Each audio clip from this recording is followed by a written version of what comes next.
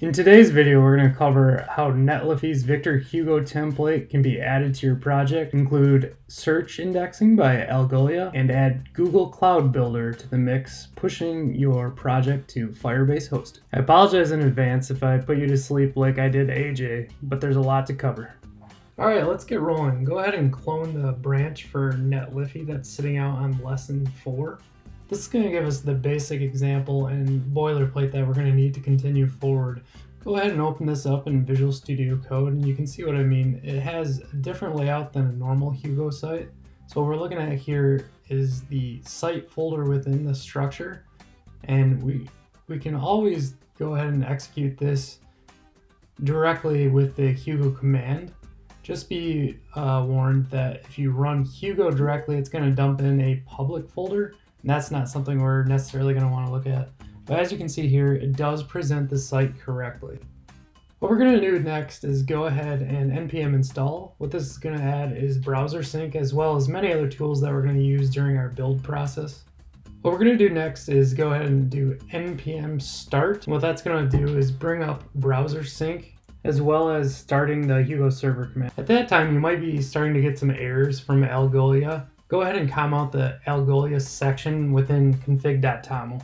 You may notice that this cleaned up the errors, but it also removed the search bar from the top. Until you add this information back in, that will stay removed. Please look over the configuration file. You'll see many areas that have your name in it. Look at those carefully in case you need to update several more. What we're going to do next is copy the base of file out of the template and actually paste it into our own base of so that we overwrite the templates itself. And that way it allows us to do some editing. What we're going to do next is remove the CSS files that are currently there and served from our static folder, and we're going to update to the Victor Hugo way of doing things. You should notice right away that the colors for the theming actually turns back to the original blue color that Ionic presented. We're going to go ahead and take the custom.css file and we're going to copy that into source CSS imports, and then we're going to reference this file from our main.css as an import. You should notice at this time that there's still going to be that blue theming. We need to update correctly in the base of to link to that style sheet for main.css. At that time, it should flip back to our purple. Then we're going to update the base of to include our app.js script. This is automatically created using the gulp commands. You should now see that in the console there is a line for the AJ reference.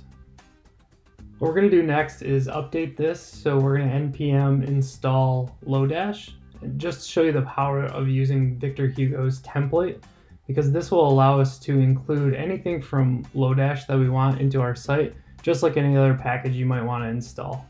You can then reference Lodash in app.js and just do a console out so we can see the version number of Lodash. Go ahead and open the project again, and in the DevTools in the console, you'll see Lodash. This is just a simple example, but you could load anything you want into app.js or import it out of other files. It adds a lot of flexibility and power to your projects. Now we're going to get started with Google Cloud Builder. I want to walk you through cloudbuild.yaml. It should be in the base folder of your project. What this references is Docker files within the project. I always put it in Docker files and then kind of break out the categories that we're going to be looking at. The Hugo file itself is gonna reference version 5.1. If we're past that, once you're watching this video, you can update this Docker file and it will do a build. The next step in the process is a deploy.sh. The main reason I have this file is because of the git submodule command. It makes it a lot easier when we're working within the source repository for Google Cloud. It's gonna do all of your submodules, do your npm install, and then actually run the npm run build, which creates the Hugo dist folder and will serve your project. If you happen to pull down the lesson 4 complete branch and you have a theme file that's in there and you haven't been able to get submodule init and update, what you need to do first is remove that main folder. You can do this by doing remove-rf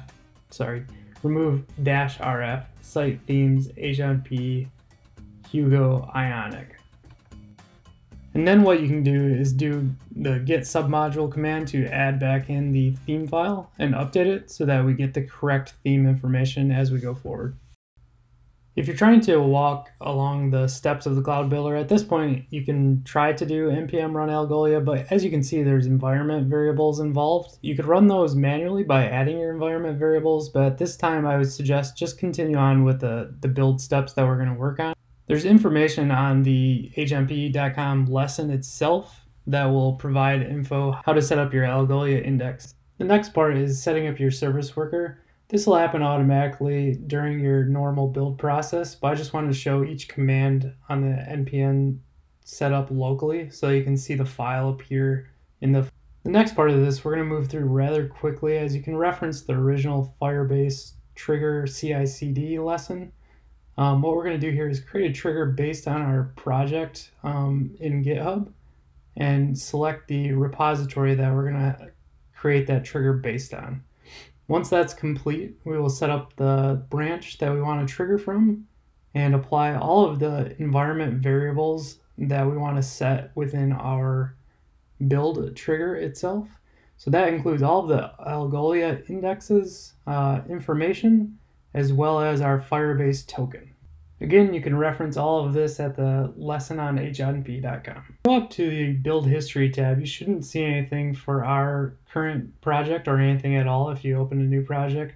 What we want to do is create a prod branch in our current directory and then use that branch to trigger our build. Once that build completes, you should have a Firebase hosted project.